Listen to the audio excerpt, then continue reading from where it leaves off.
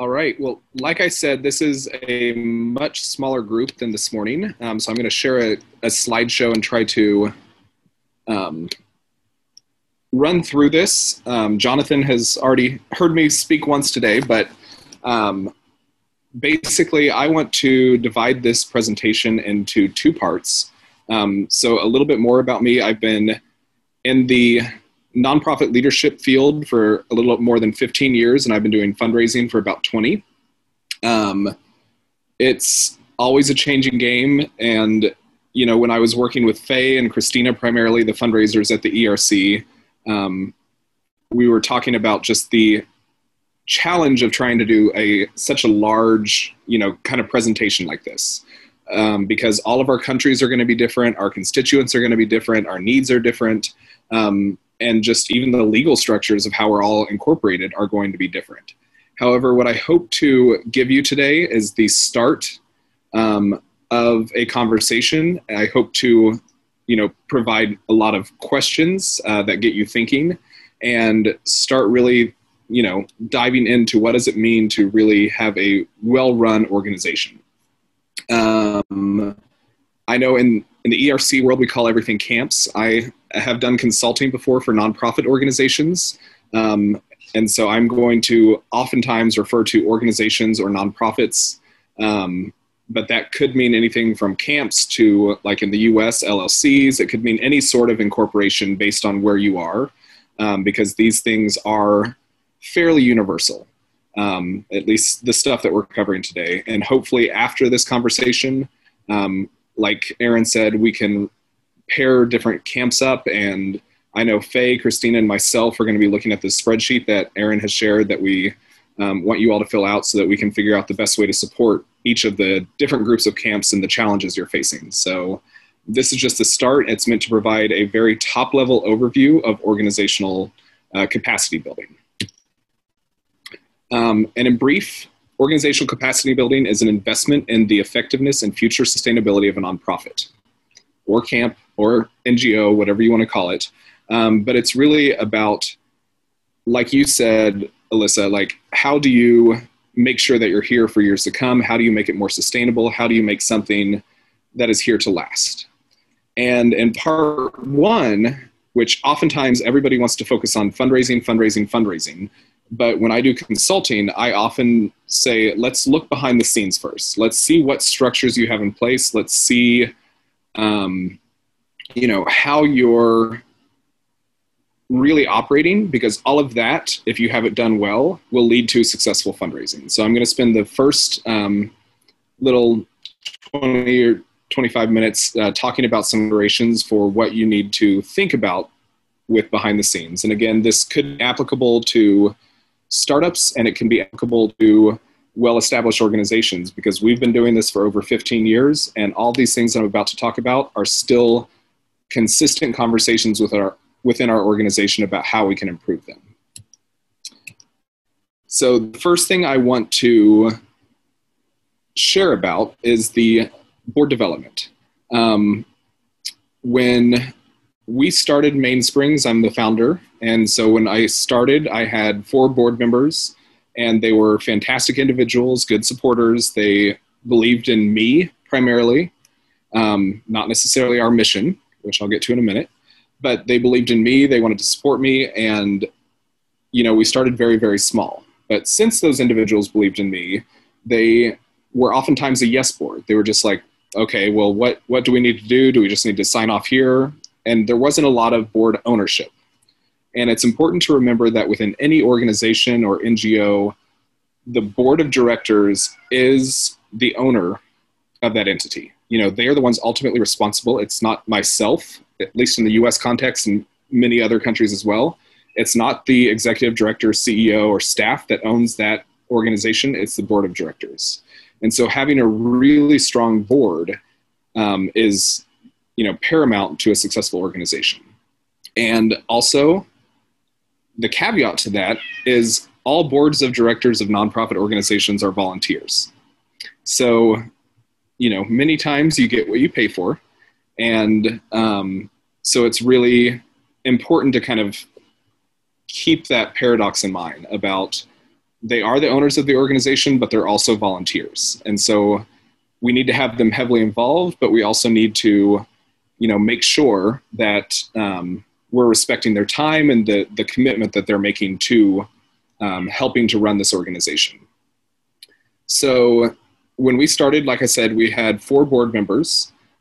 We grew over the next 10 years up to 11, grew down to 9 members. And then, about 3 years ago, we started focusing on really developing a stronger, more national board. Mainsprings is registered both in the US as a nonprofit organization and in Tanzania as an NGO, non-governmental organization. And so we really wanted to focus on the US board and how we can make it more diverse, especially geographically. We're still working on the other types of diversity that you could have of racial diversity, ethnicity, but we have geography and professions covered. But we really just took a look at what is the makeup of our current board? What do we want it to look like? How many board members are there? And do we have the bylaws that really guide our board? So, and we'll go into bylaws in a minute. But to give you all just a little bit of a history of how we transformed, like I said, we had this very small board that wasn't really a working board. It wasn't functioning that well. Fantastic people, fantastic supporters. Some of them are still on our board today, and they've transitioned quite well into our new board structure. But we said, we really want to grow this board and want to have a national board all across the US. But the type of people, since they are volunteers, the type of people we want involved probably will not travel for a board meeting once a quarter for a smaller nonprofit. And so what we created was an idea that we will have 3 virtual board meetings, just 1 hour long per year, with the requirement that all board members attend in person a 2-day board retreat once a year. On top of that, we said, we've never really had a great functioning committee except for our finance committee, because we've always been devoted to making sure that we, keep our finances above board, very transparent. So we had a great finance committee, but not much else was being done. So we said, on top of that once a year requirement for all board members to attend in person wherever the board retreat is, we want every board member to be on at least one committee. And that committee will carry the work of the board throughout the year and then report back in our quarterly, just quick board updates. So that's really kind of how we've developed as an organization. But I'm working, and I was telling Aaron right before this call, like I have helped coordinate board development workshops that are literally 2 and 3 days long. So we could spend a long time on this. I spent longer on it this morning, and we're going to shorten it for the sake of conversation. But it's very important to really focus on your board, focus on the health of your board. They ultimately are going to be the ones, if you have a great functioning board, to help you get more funding, help you get more connections, help you get just better contacts and knowledge about what you're doing. It's very important, and we are going to create next week a full Google Drive that'll be on the ERC Google Drive folder with supporting documents. So we have things like our board contract that we'll share. Basically, all of the different stuff that we're going to talk about today, we will have examples of, and I give you all full permission to copy, paste, steal, use them however you wish. So I will, share some of that information so that you all can read through our actual documents.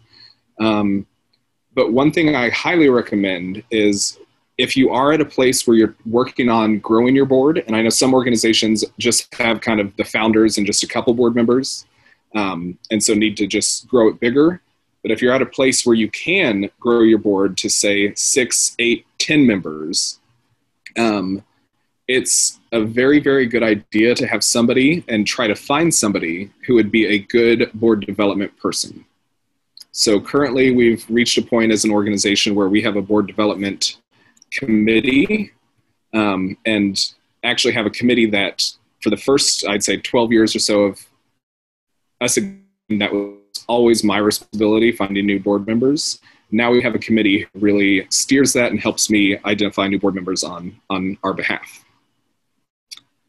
Another really important thing that will be asked of by certain foundations, and we'll get to grant writing a little bit later, but it's also a very good guiding principle for your organization is having very clear bylaws.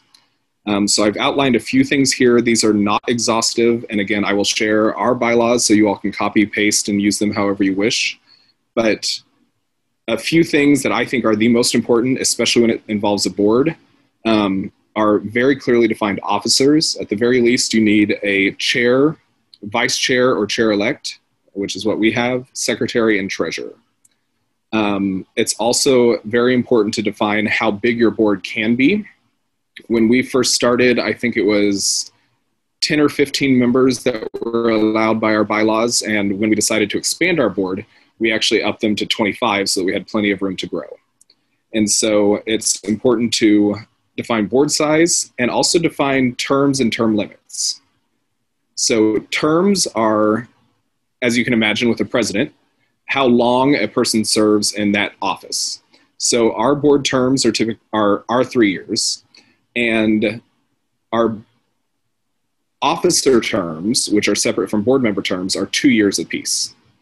The good thing about doing shorter officer terms is in the beginning, we had very devoted people, like I said, who were passionate about our mission, willing to support me. We had sometimes a board chair serving as board chair for 6, 7, 8 years. And that is a big ask for most people. When you can clearly define your officer term limits, your board term limits, your board terms, that is a much easier ask to then go out and say, hey, will you be my next board chair? All you have to commit to is 2 years. Then you can go back to being a regular board member if you want. And that's an incredibly important thing to think about, of just really having that consistent flow and turnover. And it also, I've noticed over the past few years, really helps to give you new ideas, new energy, and just even if the same people are on the board, you're switching out the leadership, which is incredibly important. We as an organization decided, since we are smaller, not to do term limits. So term limits are basically like here in the US, the president can only serve 2 terms. Some nonprofit boards have that same rule, whether it's 2 terms, 3 terms, 4 terms. But with us, we decided that if we have a really good board member who is active, we want them to stay on board and we don't want them to leave.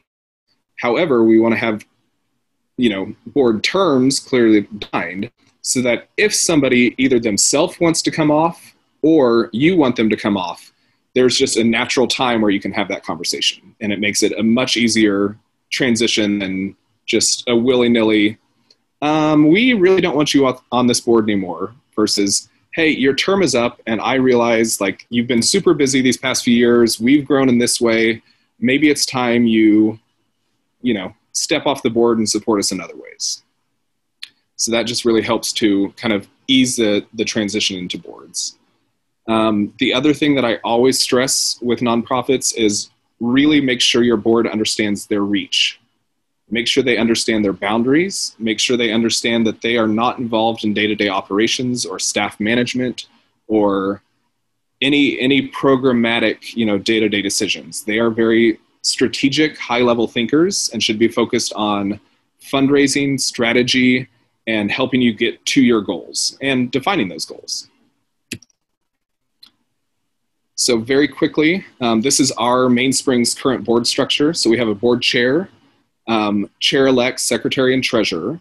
So again, all of those people are officers for 2 years during a 3-year board stint. And then all of the other board members fall into one of the standing committees. So we have a finance committee that is pretty obvious, board development. We have 3 different fundraising committees in California, Oklahoma, and New York. We have a programs committee, which is really responsible for helping with our monitoring and evaluation and trying to help show the success of our programs. And then we have a sustainability committee helping to monitor the sustainability of our organization and try to put business plans in place behind some of our income generating programs that we have, which I will get into at the very end. So that is our board structure, and we do also have the capability to ad hoc committees. When COVID hit, we created a communications committee so that anything that we were sending out around COVID was sensitive and, responsive to the various communities that we interact with. And we've had also a strategic planning committees that every 3 years, 3 or 4 years, we do a new strategic plan. And so we have a steering committee that really helps to steer that strategic plan. So another, well, I guess this is a small group. So any questions on board development before I move on?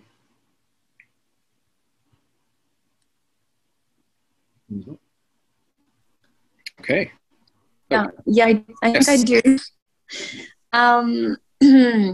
So just a question about, like, once you've established a good board, then, like, for the ongoing, like, onboarding of board members, does that become a decision of the board, or is it someone in particular?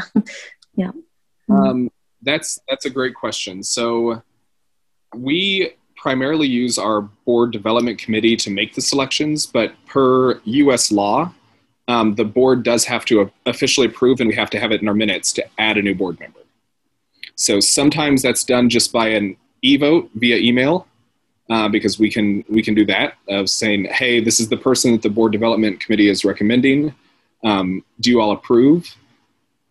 We get enough yeses, and then myself and either our board chair or the head of the board development committee, whatever's easiest, do an onboarding process with that new board member. Yeah, and it's also important. We stayed stagnant as an organization, very stagnant for a while with our board. We'd have one person, come in every 3 years, one or two leave every 2-3 years. But now we've really become much more focused on the need to both roll in people and roll out people from the board. And the roll out is often very, very difficult, and not often considered enough, because, you need a really good functioning board. And there's certain people that were great when we were a smaller organization, but maybe can't really get their heads around who we are now. And so we've had to have what I had feared would be difficult conversations, but actually for the most part, all those individuals that we've asked to step off the board, and there's only been a few, but they've taken it well, because it's the end of the term. It was a defined term, and just we have a conversation about why that change is necessary. So oftentimes in the development world, and this is what I talked a little bit about this, saying no can seem like a very scary thing, whether you're saying no to money, no to a willing board member, no to anything, just because we need the money, we need support, we need as many people involved in our missions as possible. But if it's not somebody who's going to really help you move forward, then it probably is not in your best interest to keep them on.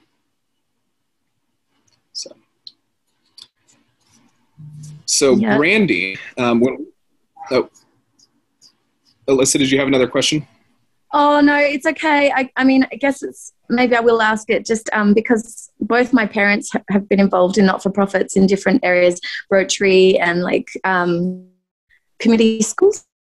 And so I've sort of had the exposure to observe some things that can happen within boards, which are quite scary for me. One example is when basically one of the boards kind of formed two different parties and were of a similar size group, and so it became quite a battle.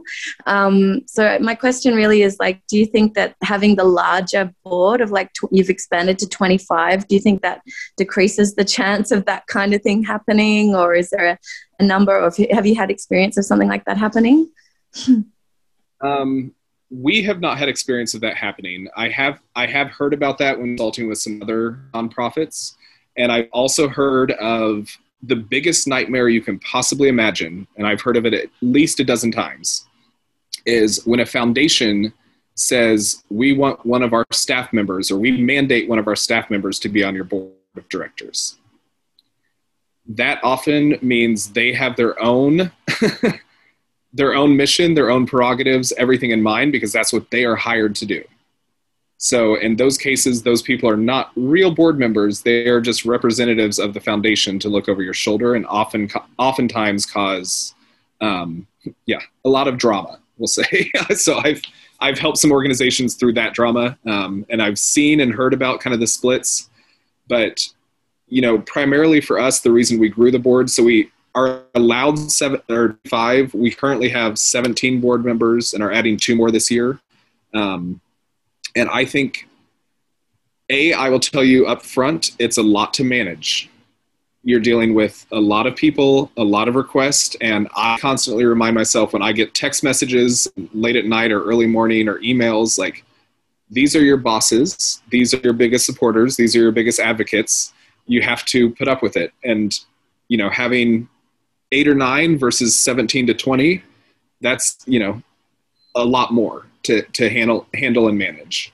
However, it allows you to accomplish a lot more, and we wanted it really so that we could grow geographically here in the US from a fundraising standpoint, and at the same time have a lot more expertise, because we do work in healthcare and education and restoration and female empowerment. So we identified a lot of different professional gaps that we had and wanted to fill those so that we could have representatives for each parts of our mission. Thank you. Thank you, Chris. I'll go on. So many questions and boards. I think this is about fundraising, so I'll let you go on. Thank you. Well, we can talk about boards all day long, but maybe another time. And I will share my email at the end so you all can reach out to me. But so branding is also a very critical point. So once you have a board, or even if you don't, you yourself can focus on branding, but I would highly encourage you to involve as many people in the process as possible. And some of you may have this under wraps and this may be redundant, but at the very least, from a branding standpoint, you want to, have your vision, have that lofty dream of, where am I going? If my organization is successful, what does the world around my organization look like? And that's really your vision. From there, once you define that, you have to define your mission, which is, how are you going to get there? What are the steps in kind of an inadvertent way to help you get to your vision? And it's also, in my opinion, good to really establish core values. All of these things are very important. If, you're a small nonprofit, small camp, and you only have a couple people and you both know how to talk about your mission and what you want to do, without thinking, then this may not be as important. But as you grow, as you have, like us, 17 board members, we have over 100 staff members in Tanzania. It's really important early on to make sure that everybody on your team, whether that's a volunteer or camper or board member, staff member, beneficiary of your work, whoever it is, understands who you are, what you stand for, and what you stand against as well. Because that's really kind of important. Once you have that, it's important to create a consistent brand look, have a logo, have a website, but also things like, what are the colors you use? What are the exact colors you use? What fonts do you use? And make sure that everybody within your organization is aware of those types of branding things so that your look can be consistent. Oftentimes when you think about branding, you think of the Nike swooshes or Adidas or Amazon logos or whatever these big companies' brands are. But it's just as important in the nonprofit world for your supporters, when they see an email come into their inbox, to recognize immediately, oh, that's from Mainsprings. That's their look, that's their color, that's their vibe. And so spending a bit of time focusing on that, we, with our own organization, used to be called JBFC, the Janet Batchelor Foundation for Children. It was named after my grandmother, who originally took me to Tanzania. And it was not until 2017 that we actually rebranded. And one of our new board members at the time had an advertising agency that did rebranding for big companies. And so we asked him to take this on, and we said, we want a new name. JBFC is too hard to remember. Our website sucks, yada, yada, yada. So he really helped walk through everything from interviews of board members, staff, and past volunteers, and really worked with our staff on creating a new look, a new vision, new website, which, funny enough, this year we're going through, again, not a full rebrand, but a full update of websites and all of that fun stuff. So as I said in the beginning, all of this stuff, whether you're just getting started or whether you're well established, it's all stuff you have to constantly kind of come back to and have conversations about, just to make sure you're up to speed. So Chris, that's our brand promise, which is on Margarita. Oh, okay. She's curious to know if each person, going back to your board section, if each person on the board has special work to do. And I think you mentioned this, that yes, they do, because you're looking for each person to participate in a committee, at least one committee. So that would be sort of their special work, and then they might give other ad hoc input. Is that correct. right? That is correct. Great. Yeah, so everybody at the very basic level has to at least join the board retreat and board call and be on a committee that makes sense for where they come from, whether that's, profession or stuff like that. So, and beyond that, we do ask every board member to give financially to our organization, but we do not have a giving minimum. We say, even if you can only give $1 US, all we want to be able to say, because there are certain foundations that want to know, does your board support you? And we just want to be able to say, yes, annually, 100% of our board members support this organization. And that's foundations I've seen in Europe and America primarily, but I would imagine that's foundations around the world that want to make sure your board is involved. So we do have a financial requirement, even if it is $1.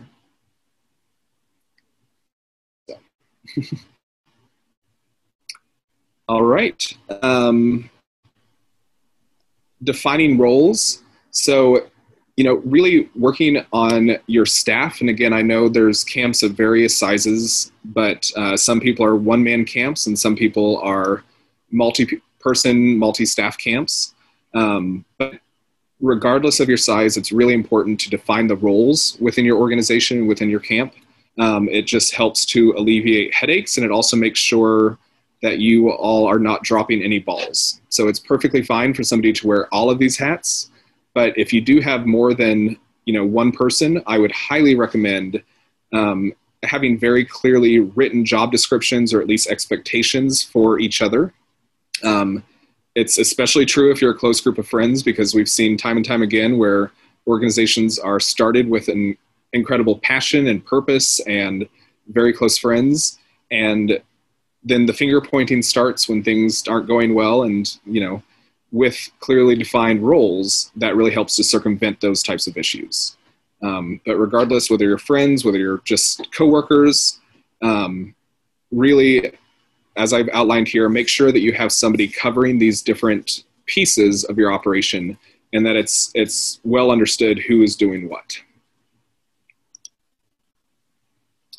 Another important thing, and this will be, I will share our full succession plan in the G Drive early next week, but it's important for all organizations for their sustainability to consider succession planning. We talk about our former board chair who helped create our succession plan with Mainsprings, and it was, 13 years in the making before we ever had one. So if you don't have one, do not worry. But she said, I always like to talk about the beer truck incident. And I was like, what do you mean? She's like, well, what if one day you get hit by a beer truck and you're no longer here? And so we really focused on creating a strategy that helps, and a document that helps to guide our board if I win the lottery and decide to, sail the oceans blue, or whether something happens. Organizations, especially small ones like all of ours, really need to think about the long-term success of those organizations, and making sure that it's not tied to just one person. And if it is tied to just one person, which is the case for us, because we don't really have a clear number two as far as who would take over for CEO yet. That's something we're still working on. But does your board know what they're going to be looking for? And do they know how to make operations happen in the meantime, so that your organization doesn't flounder and the incredible work that you all are doing can continue? So having a guiding document that all of your board members, at least the committee, your board knows how to operate the organization in your absence, that's incredibly important. Another often overlooked thing behind the scenes is staff development.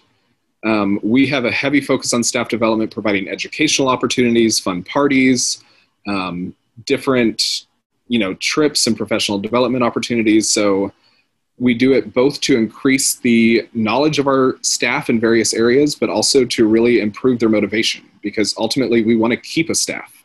If we like somebody, we want to keep them around, but we know in the nonprofit sector that can be somewhat tricky because, I know all of us are in this work to make millions and millions of dollars, but sadly it doesn't come true.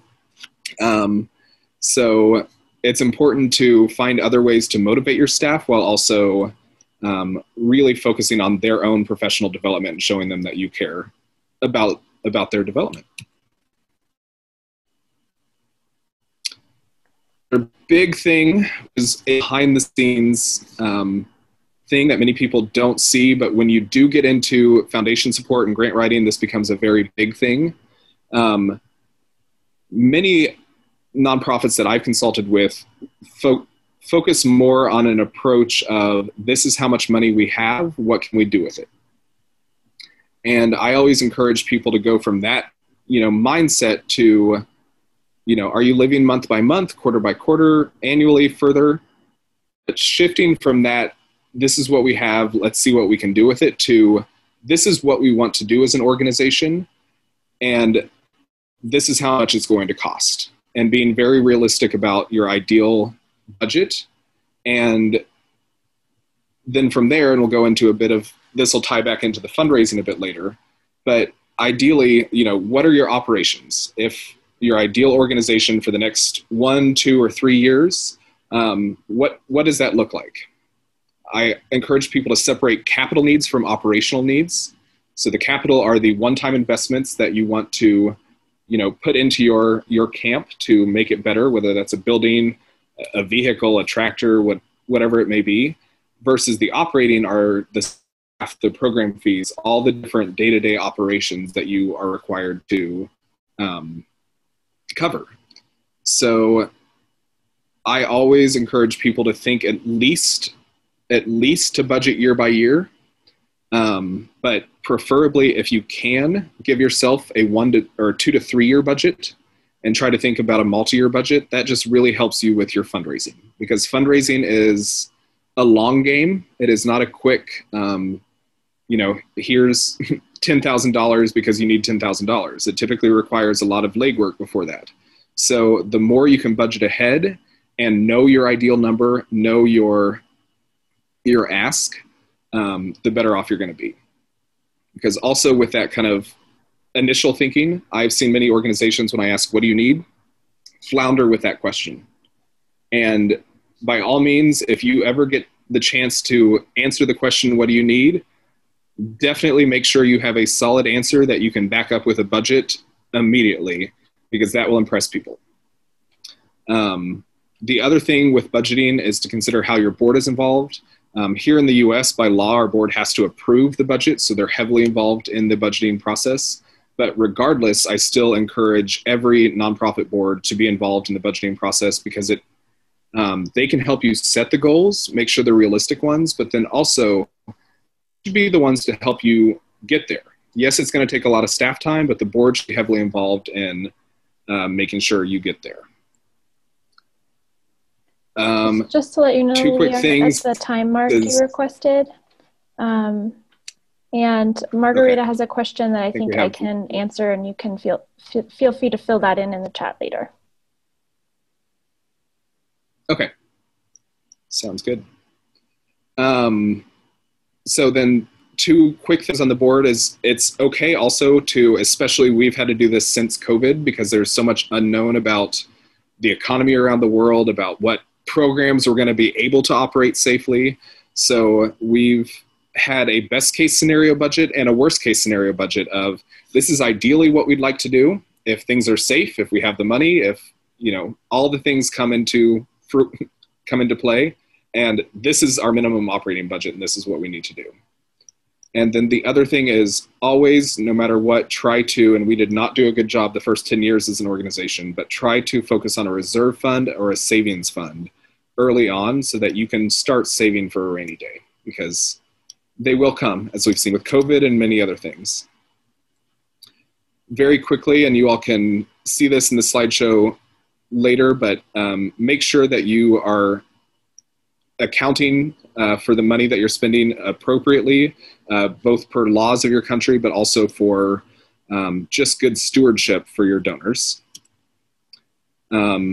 Strategic planning is another thing that as you continue to move on, that's something that is really typically kind of a 3-year guide for both your board and staff. Say, what are the high level things that you want to improve on, and put very specific measurable actions for each of those years with that strategic plan. And I will share a past one on the G Drive with you all so you can see what that looks like. But I highly encourage you all to focus on strategic planning. And I also always encourage people to think about a communications plan. And this is specifically for your supporters, but think about it in a yearly, kind of a calendar year of plan out your entire year. How are you going to communicate with all of your supporters, and how are you going to communicate with your large supporters, and how are you going to communicate with your beneficiaries? But having a strong communication plan is very important, knowing when you're going to send out emails, knowing when you're going to send out newsletters, when you're going to do fundraisers.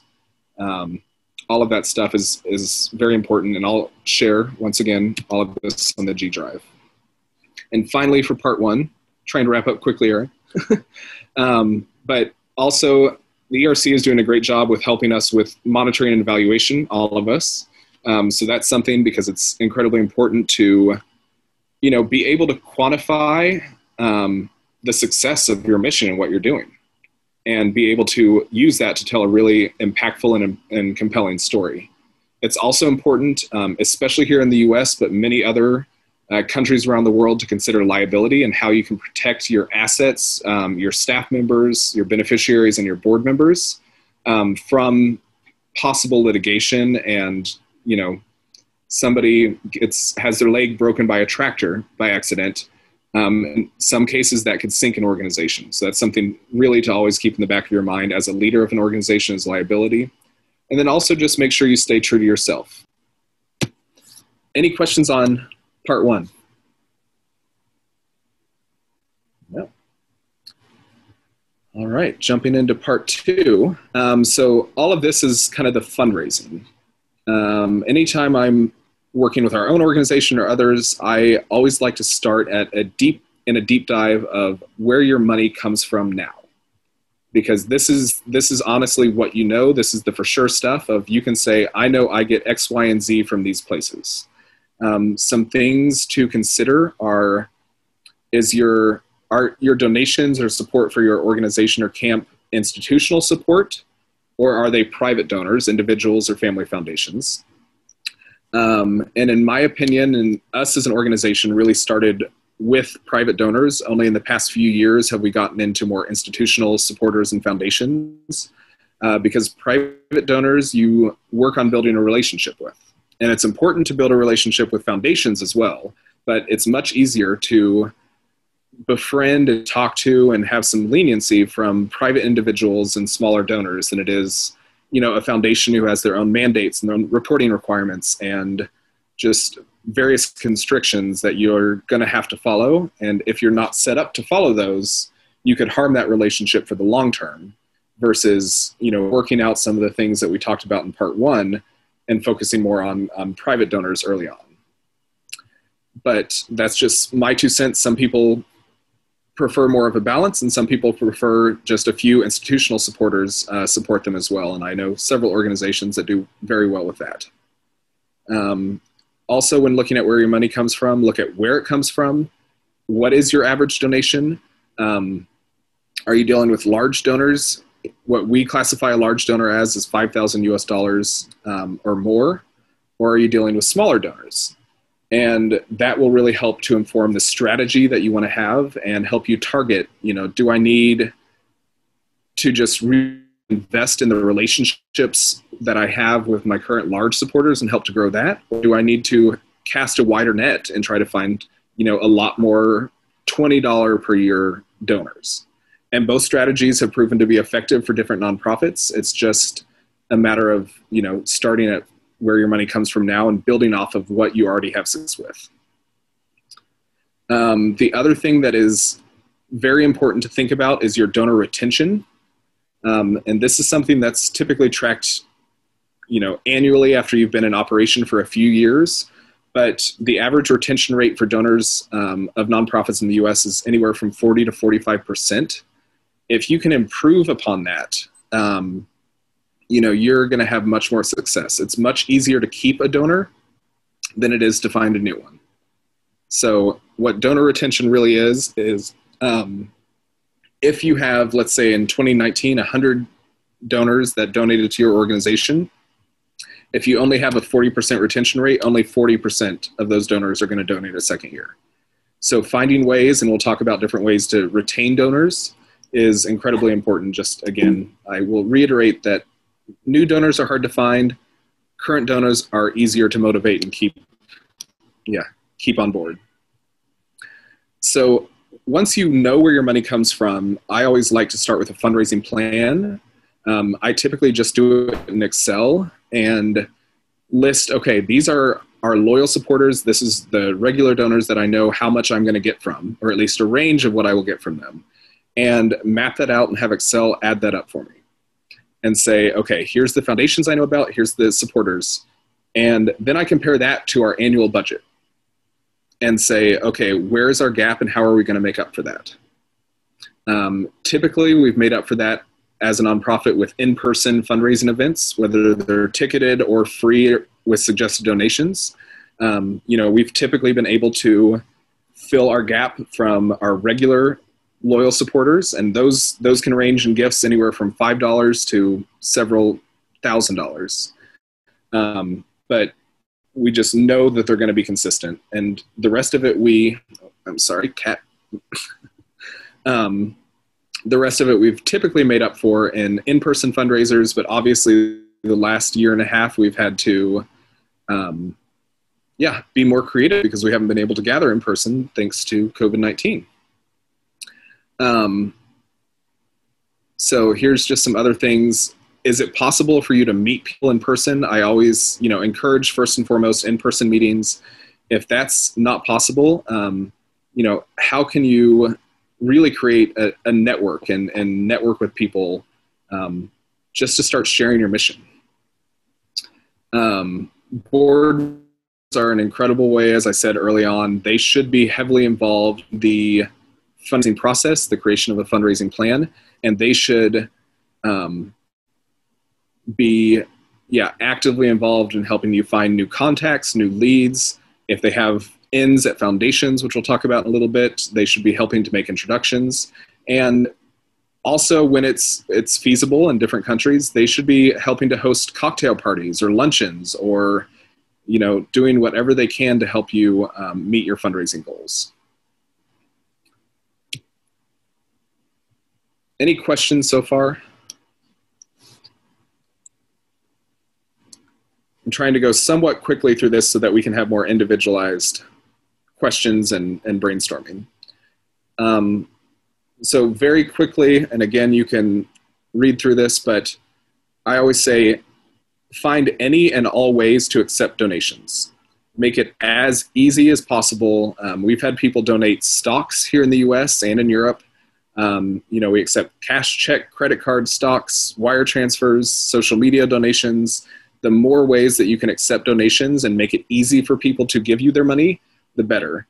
And also, depending on the country, make sure that you're registered in a way so that your donors in that country can get the biggest tax credit possible, because that's, in many cases, a big incentive for giving.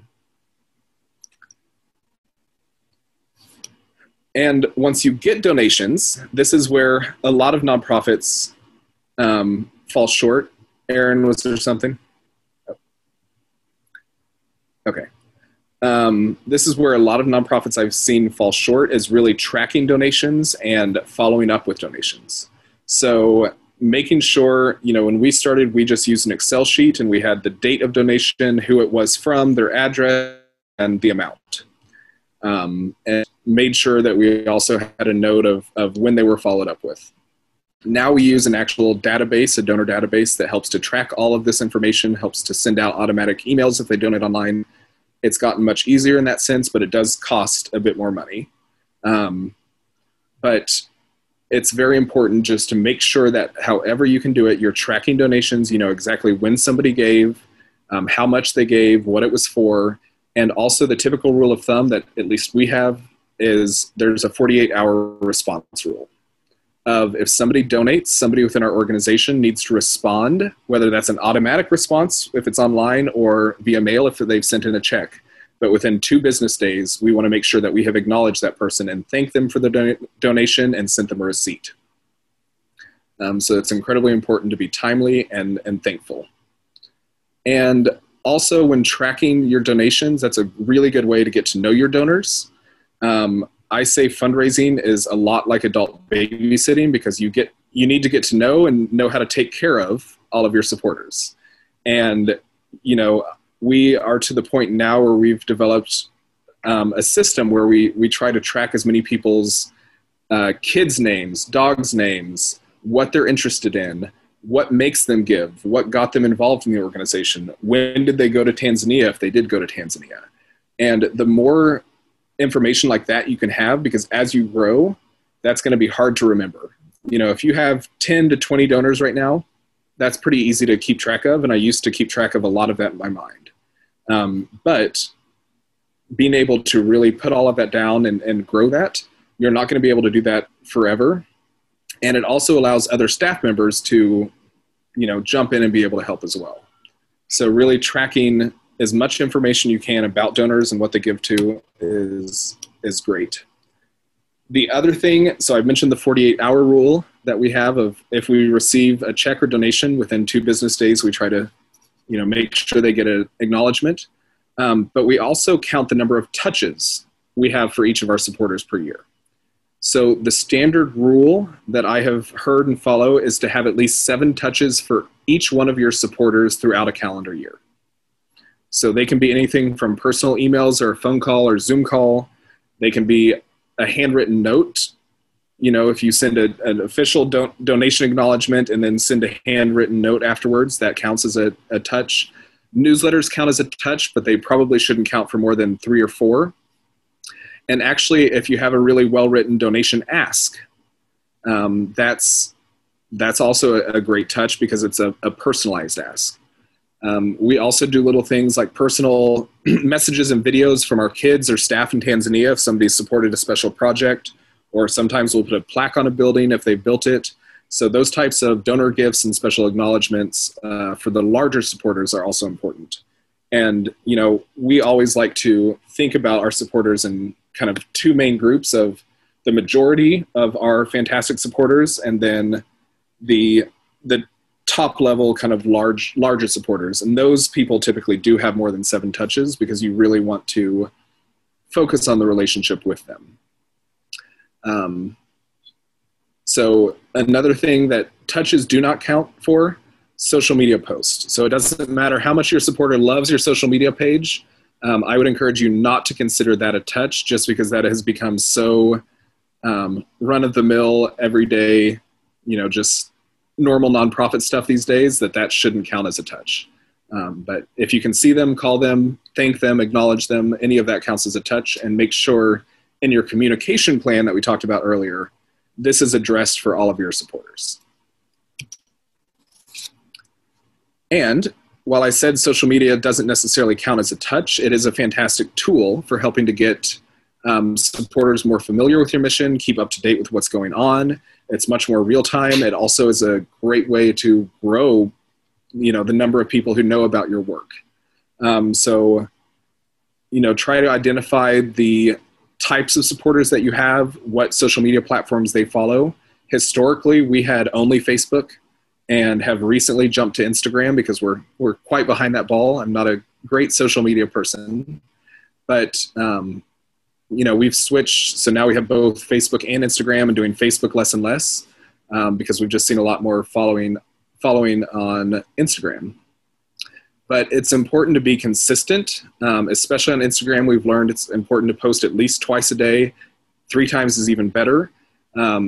it's also great to know that you can schedule your post so that you can literally sit down one time a week and schedule your post for both Facebook and Instagram all at the same time, just to be broadcast out throughout the week whenever you choose it to go out. And I also, and we spent a little bit of time talking about this morning, you want to make sure that your posts are relatable to your audience. You need to make sure you know your audience. And the more positive stories, fun faces, just feel-good stories you can put out there, the better. I always say that people like to jump on a floating ship, not a sinking one. And so the more that you can be positive about your mission and the opportunities that you're providing for the environment or for people in your community or whatever the case may be, that is much more effective and gets a much better response than the gloom and doom that we see all over the news these days. I think in the late 90s, early 2000s, at least here in the US, there was a lot of very sad nonprofit commercials. The Sarah McLachlan, just rip your heart out because they want to try to make you give because you feel guilty. I think with all of the news coverage and media coverage that we have and how negative our world has become, especially recently, people are much more likely to follow and want to follow the positive, fun stories. So even though we're all dealing with very serious issues and we all have our stresses and major issues that are going on, keeping it positive is the way to go. And then finally, a great way is try to engage your audience on social media. Ask for favorite memories if somebody has been to a camp, ask them to post pictures, have fun polls, have different quizzes. The more you can do like that to engage people, that'll just increase the number of views that people have for your page and ultimately increase the number of people following you. And again, all of this is really important to tie into a calendar. So know when you're going to reach out and to who. And it's very important to not always be asking for money. Especially, so I've talked about the touches. My general rule of thumb is I like to talk to people at least 2 to 3 times before I ask them for money again. And if they bring up on, the first time, hey, what do you need? Then we can have that conversation, but I make sure it's not me who's brought it up. Because you want to, again, think about fundraising as a relationship. You're entering into a relationship of sorts with your supporters. And so the more you can build that, the longer it's going to last, the better retention you're going to have, and the more you'll get out of people, honestly, because they're going to just feel more connected to you. Some other fundraising ideas, and again, all of this, every topic that we're discussing could be a full day seminar and talk, so I know I'm going quickly. But we as an organization have had galas, luncheons. You've mentioned Rotary Club. I put that in here. That's a great place to start because Rotary Club is very generous philanthropically, and they're located all around the world and can partner with different Rotary clubs to do quite massive things, and they have a great matching program. Also, I've mentioned make sure your board is involved, have board events, and have them have cocktail parties or smaller dinners or whatever the case may be. And never underestimate the power of just a one-on-one lunch or breakfast or coffee, or just even a phone call. So all those are great ways to have in-person events. I think I mentioned we've had both ticketed events and we've had free events with suggested donations. In the events that we've had, the free events, we've typically had somebody host it so that we as an organization are not out the money. If we do have a ticketed event, then that's where we will create a budget, make sure that we cover the costs of that fundraiser with the ticket cost and other sponsorship cost. And finally, we also, just last year and this year, jumped into the virtual fundraiser, realm because of COVID-19. I will say it is not my favorite thing to do, but one benefit that was actually very nice is we were able to connect with people from around the world because we have supporters in Europe and the US, some in different parts of the world. And so it was actually a really great way this past April to be able to have a 45-minute program that was pre-recorded It was definitely a clear ask for donations. And if you look on our YouTube channel, which I'll share later, you can see our virtual fundraising event. And John Liu was actually featured, and he was one of our guests, so that was great to have him.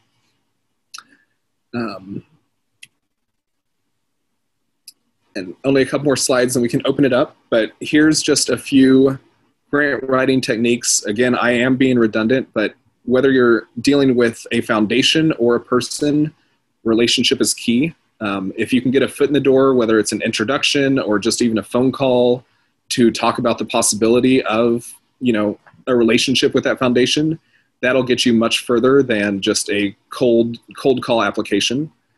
Always make sure when you're writing grants, and I know Aaron mentioned that Faye and Christina are willing to help with this process, so I don't need to go into too much detail, but always write with the reader in mind.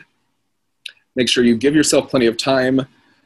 Make sure you double check your numbers and budget and you know them by heart, because there typically are follow-up calls and they will ask you the numbers. And I have been caught up on a few times of, I don't know, I'll have to get back to you.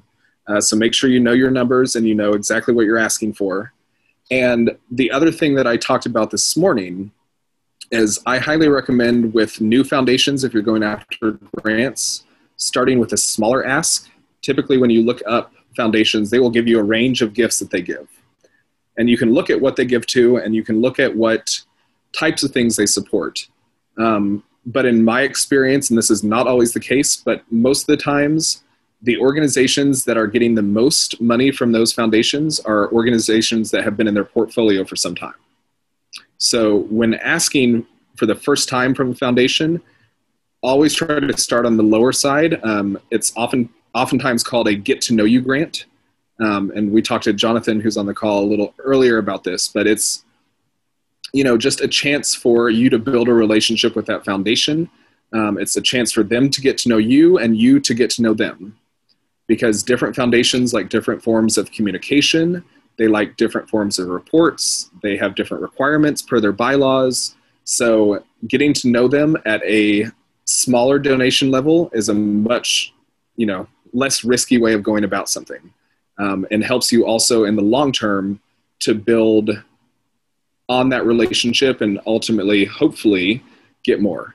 And just show them that you are successful in what you say you're going to do.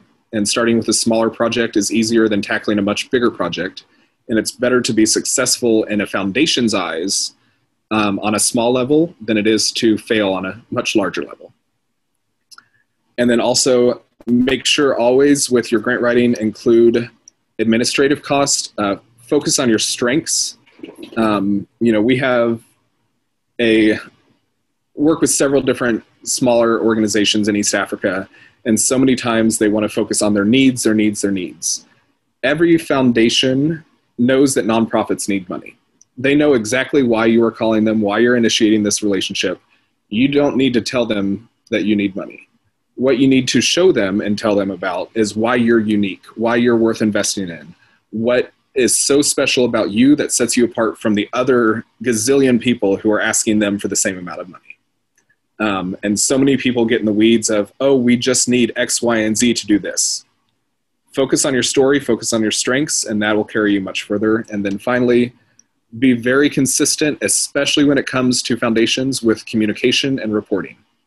Like I said in the beginning, they are much less forgiving than individual supporters are. So that's something always to keep in mind. And my last slide, which may or may not be relevant to this group, I'm not quite sure, but in Tanzania, we try to be as sustainable as possible. So we kind of blur the lines between a nonprofit and business in certain circumstances. And I think that's true for a lot of camps because, we're producing food, we're providing educational experiences, possibly charging for camps. So I wanted just to give a few ways that we do that. Pictured here is our on-campus restaurant and lodge, which we have a farm-to-table menu from our permaculture farms. We serve the larger community and the tourist community because we're very close to the Serengeti National Park. And then we also have a bunch of volunteers that come. So we get income in country through this on-campus restaurant and lodge. We also charge. We on normal years, pre-COVID, have about 150 volunteers a year that we charge a volunteer fee to come and visit. So we actually make money off of our volunteer program. And that's incredibly important. And I think, Alyssa, you mentioned you just kind of covered your cost. I always encourage people, like, hosting campers, hosting volunteers is a lot of work. It's a whole lot of work, and it also takes a lot more time and a lot more money than you think it ever will. So trying to make sure that you're not, running a deficit just because of your volunteer program or your camper program is incredibly important, because, that will take away from the operations of everything else you're doing. We also charge a modest school fee for some of the day students who can't afford it. We sell excess produce and livestock from our farm. And I think that's about all we do as far as sustainability. So I just wanted to quickly mention that we do, as an organization, try to be a little bit business-minded in certain areas that we focus on. Margarita also wants to know, what is the material you have in the roof on the pictures for your buildings here? Oh, that's a cane bamboo. It grows like weeds. So it's a spreading bamboo that, just takes over everything. So we actually use it for a lot of building materials because it looks nice and it's free. Yeah. And finally, and we'll open it up for questions, but just make sure to be persistent in fundraising. It's not an easy game. You're going to get far more no's than you are yeses. In the grant world, the typical rule of thumb is that you'll get one successful grant for every 10 applications you submit. So don't be hard on yourself. Make sure not to give up, and just keep, pushing forward, seeing what works best, analyzing when that does work well, and move it forward. All right. Well, once again, I talked a lot. But since there's only a few camps on here, I guess we can open it up for more questions and conversation or brainstorming. Thank you so much, Chris. There's so much in that presentation that I think is just the bread and butter of what starts to happen when you're running an organization. And some of it happens all at the same time, and some of it comes as you grow and as you learn. Sometimes it can feel a little overwhelming, kind of like, what have I gotten myself into? But I think when you see the work that each of the camps is doing around the world, the value in those activities is just absolutely shining through. And so the more camps and the teams within a particular camp project build their fluency, because I think of fundraising as kind of a type of language that you learn. As you build your fluency in fundraising, it becomes easier, and you're able to communicate that value and the importance of the work to a larger audience, which I think is really powerful for the ecological needs of our time, and also for the people who are involved in those projects. So thanks so much for sharing your points here. We have a couple of minutes. Yes. And I'd like to invite camps to talk a little bit about maybe where they are in their fundraising steps, or kind of what's coming up for you. So my suggestion in fundraising, I find it to be always a personal journey. It's something that you determine your style, the way that you interact, the types of fundraising activities you want to take on, where you feel comfortable, places where you want to move into more of a, what's the word I'm looking for?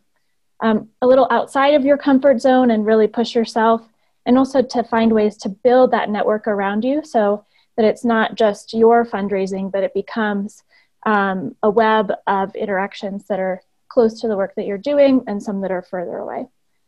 So I'm curious if the camps might want to share a little bit about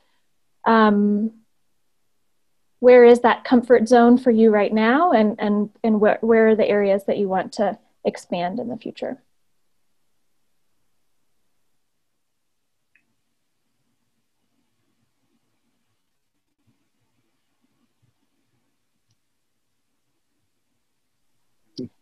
And also, while you're thinking about Anyone? this question, I'm going to put a link to a feedback survey. If you want to multitask while we're talking and fill that survey out, that would be really helpful for us as well.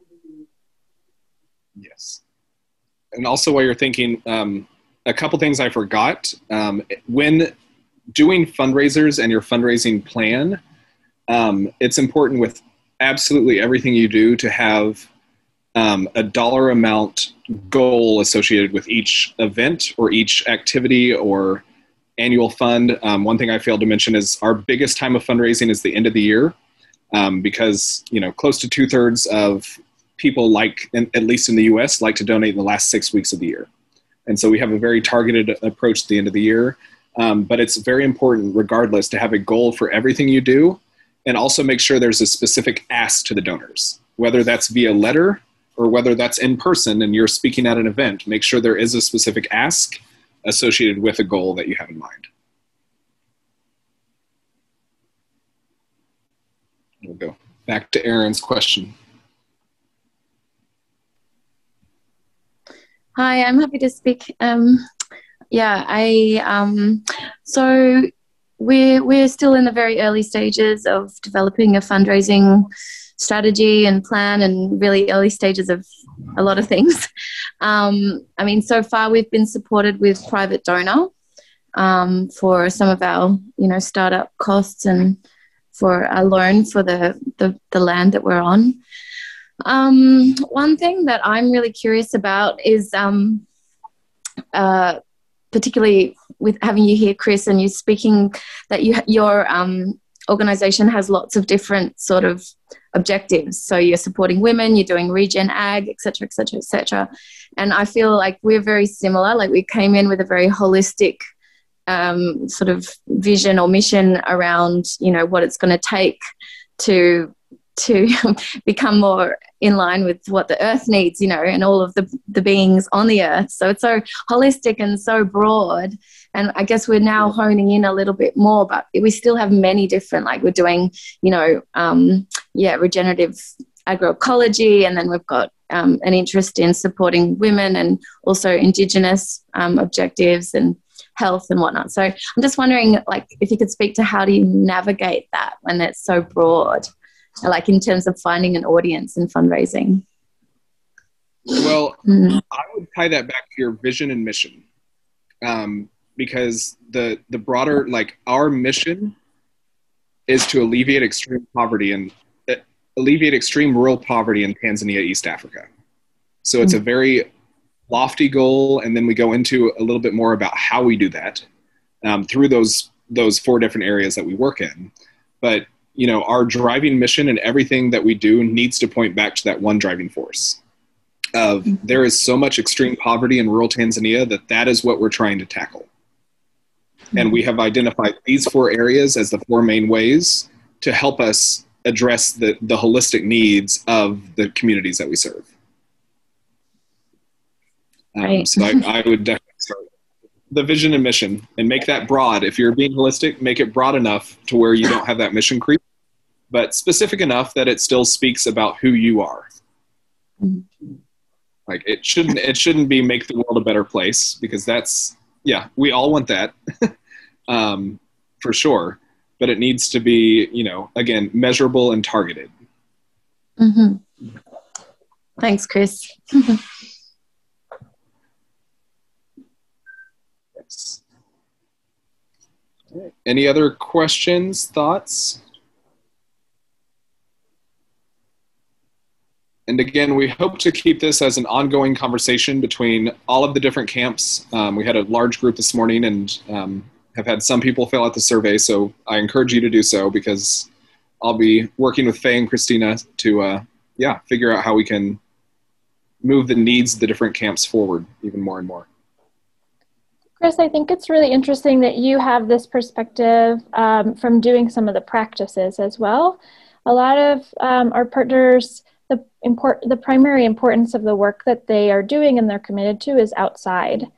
So how do you balance that with all of these administrative needs and the fundraising time? Do you dedicate a specific amount of time to it? Do you just do what feels right. For yourself, how has that evolved? Yeah, so I actually have a permaculture farm here in Oklahoma where we are based in the US. So I lived in Tanzania full-time for 10 years and moved back 5.5 years ago to really focus on all the stuff that we're talking about, from organizational development and fundraising and expansion.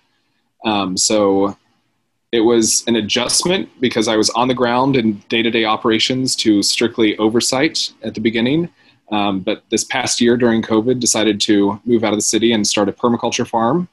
So yeah, it's a challenge. I mean, it was a challenge when I was in Tanzania because you want to be out doing things. You want to be out seeing people, hands on the ground.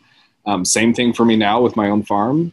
But it's incredibly important to constantly remind yourself, because I will tell you, none of the stuff that we've talked about is necessarily fun. If we compare it to planting trees and hosting campers and doing earthworks or whatever it is your camp does, everything that we have just discussed over the past hour and a half is not going to be more fun than that. However, it's important to constantly remind yourself that that is the vehicle that drives the rest of everything that you do and what makes everything possible. So I just have to constantly remind myself, even if I don't want to do this board call or even if I don't want to do this report, it's for the greater purpose. And yes, that does mean allotting specific times for that, which sometimes I do well at and sometimes I don't.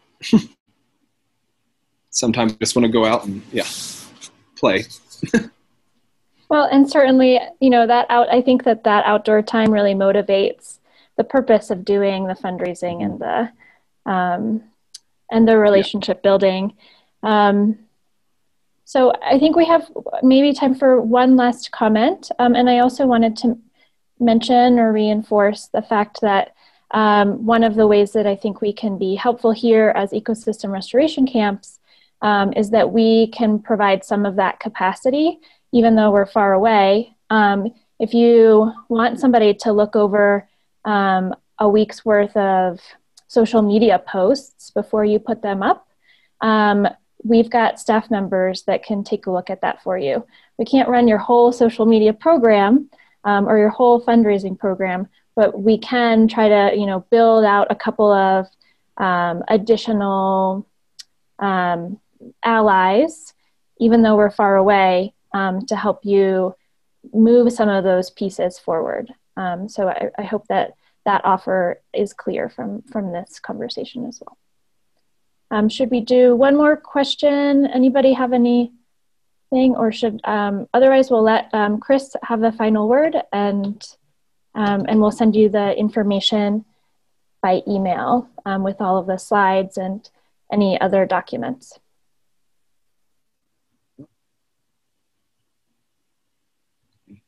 Any final questions? One, please. Hi, I'm Vince, working with Elisa. The question I have for both of you, I guess, is in terms of your fundraising, Chris especially, do you find that there's particular groups, whether it's like corporations or particular types of funding organisations that are more beneficial to speak with? And has that changed since you were sort of a startup to where you are now?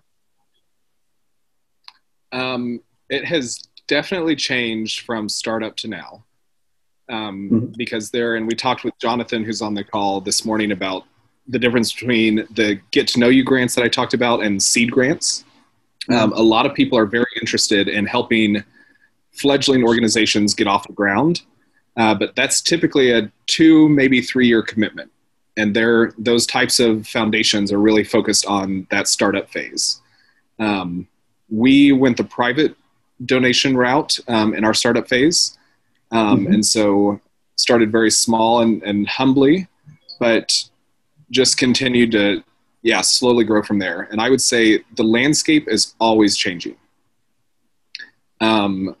This past year and a half, we've gotten more into some European foundations and supporters, and that's a whole new ballgame for us. In America, people are shifting their priorities constantly, not just even because of COVID, but even before that.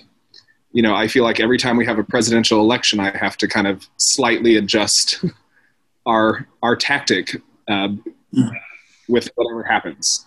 So all of the things that we've discussed today need to be on your radar all the time, and you need to be constantly monitoring them. And if you are able to build those really good relationships with foundations and supporters and just friends and family, then you can kind of monitor those trends just based on your conversations, I found. You can kind of see what people are more interested in. You can see what foundations are giving to. Here in the US, we have a very hard time, because we work in East Africa, of convincing corporations to give us any support. So I've just totally stopped even asking corporations for support and just go after foundations or individuals. Okay. Whereas in Europe, there are many more incentives for some European corporations and even European governments, because we've gotten a couple of grants from different European governments to support, work in sub-Saharan Africa. So it really depends on your location and what the incentives are in each country and what the restrictions are. Here in America, corporations are selfish. They only want to give to Americans.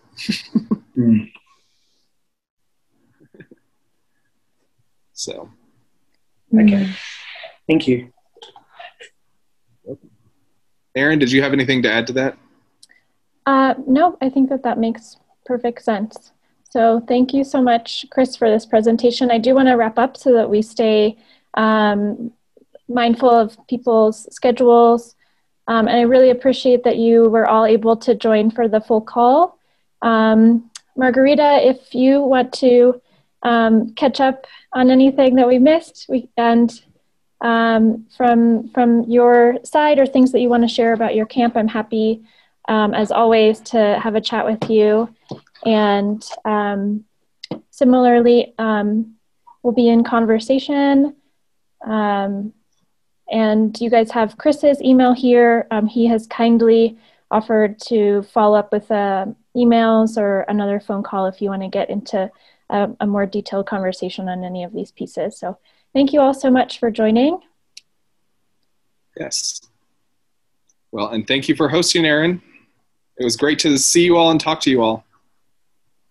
Please be in touch. Thanks, guys. Thanks, Aaron. Thank you, Chris. Bye, everyone. Thank you. Margarita, Jonathan. Bye.